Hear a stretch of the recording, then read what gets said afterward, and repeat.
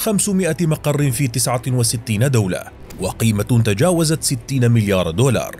المنتج الأول والأكبر للبذور الزراعية، ساعدت المشاريع الصغيرة ودعمت المزارعين بالمعدات، وقدمت لهم بذورا معدلة لإنتاج أفضل، لتتلقى الشركة دعما كبيرا من الولايات المتحدة وتقدم لها الحماية اللازمة والتغطية المستمرة. مقدمة لطيفة عن هذه الشركة التي تعتقد أنها ساهمت بإنقاذ العالم يوما ما. لكن دعنا نحدثك عن الجانب المظلم لشركة مونسانتو التي صنعت الموت للملايين حول العالم. فمن لم تقتله قنابلها النووية وأسلحتها البيولوجية، قتلته مبيداتها وبذورها المعدلة وراثيا، حتى أصبحت تعرف بشركة الشيطان. شاركت في حرب فيتنام وساهمت بصنع أول قنبلة نووية، وكانت السبب خلف مرض جنون البقر. البدايات. في سانت لويس بولاية ميزوري عام 1901 تأسست شركة مونسانتو كشركة كيميائية على يد الرجل الأربعيني جون فرانسيس كويني. امتلك كويني خبرة كبيرة في صناعة الأدوية الناشئة، الأمر الذي سمح له بتأسيس شركته الخاصة برأس مال لا يتجاوز 1500 دولار، مع اقتراض 3500 دولار من شركة محلية. وأطلق اسم مونسانتو على شركته، وهو اسم زوجته الأولى التي كانت سليل عائلة اليهود السفارديم مونسانتو. كانت أولى منتجات الشركة عبارة عن المضافات الغذائية للسلع الأساسية، مثل المحليات الصناعية والسكرين والكافيين والفانيلين. في عام 1905 بدأت الشركة في جني الأرباح، خاصة بعد انضمام شركة كوكاكولا كواحدة من العملاء الرئيسيين. وبعد 10 سنوات وصلت مبيعاتها إلى $1,000,000 دولار، لتبدأ مونسانتو في إنتاج الإسبرين عام 1917.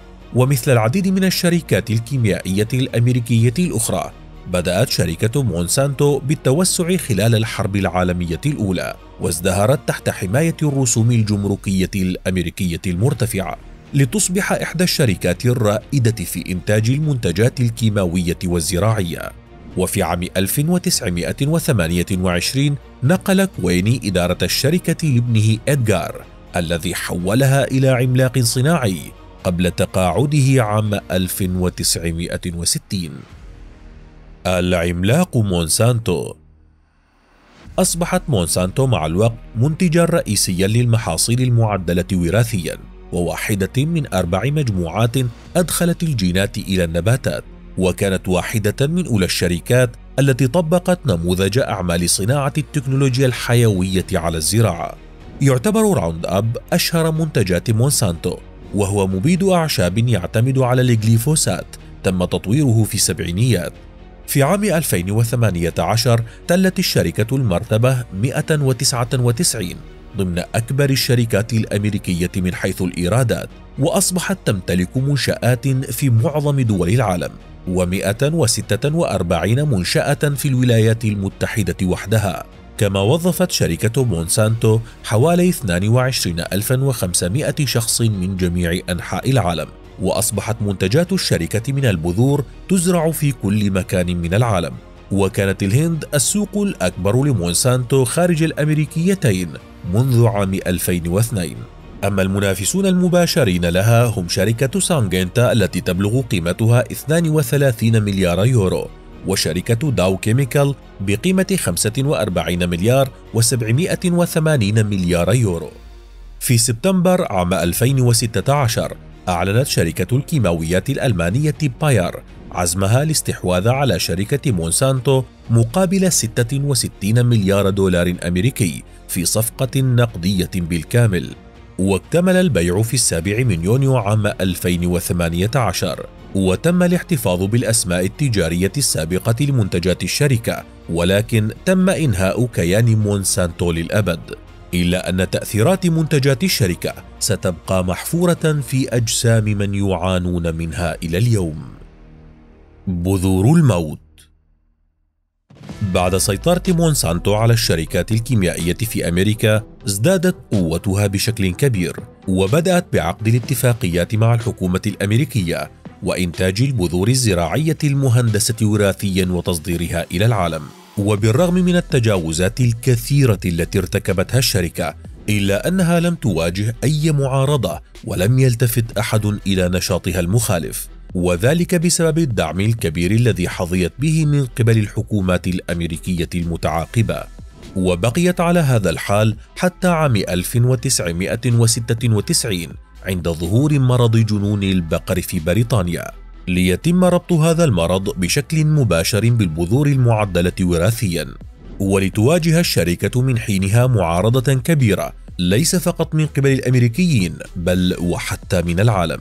وكان الأمير تشارلز أشهر المعارضين لها، حيث وجه لها نقدا لاذعا في أكثر من مناسبة.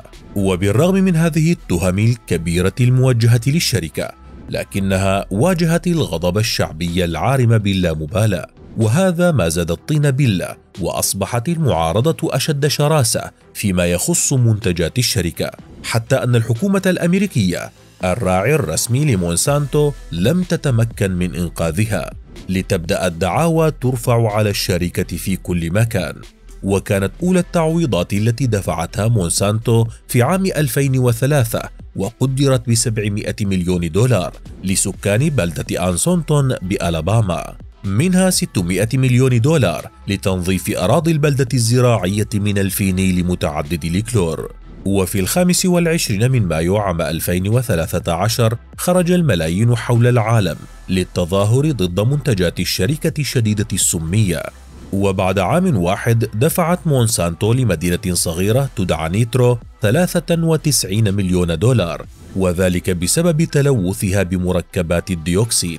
وفي عام 2016 اضطرت إلى دفع غرامة بقيمة $80 مليون بسبب إخفائها الأرباح الحقيقية لمبيدها الحشري راوند أب. حاولت الشركة مرارا وتكرارا عبر وسائل الإعلام أن تحسن صورتها أمام العالم، ودفعت لأجل ذلك ملايين الدولارات، لكنها فشلت في تحقيق غايتها، واضطرت في نهاية الأمر إلى بيع اسمها ومصانعها إلى شركة باير الألمانية. شركة الشيطان.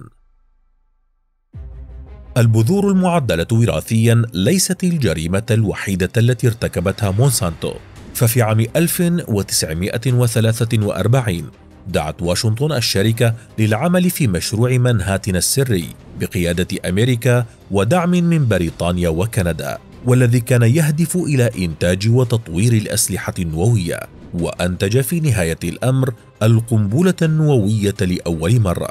ولم يتوقف الأمر إلى هنا، فبعد حوالي 20 سنة ستشارك مونسانتو بجريمة حرب أخرى، حيث قامت في عام 1961 بإنتاج أسلحة بيولوجية عرفت باسم العامل البرتقالي، وذلك من أجل أن يستخدمها الجيش الأمريكي في حربه على فيتنام.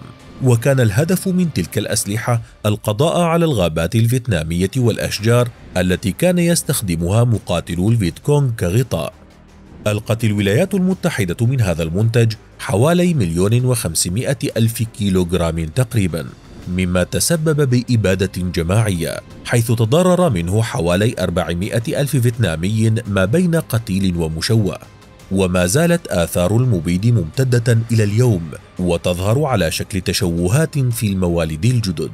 وبالرغم من كل هذه الجرائم التي ارتكبتها مونسانتو، إلا أن مدراءها والعاملين فيها لم يواجهوا أي عقوبات، وذلك بسبب الحماية الأمريكية لها.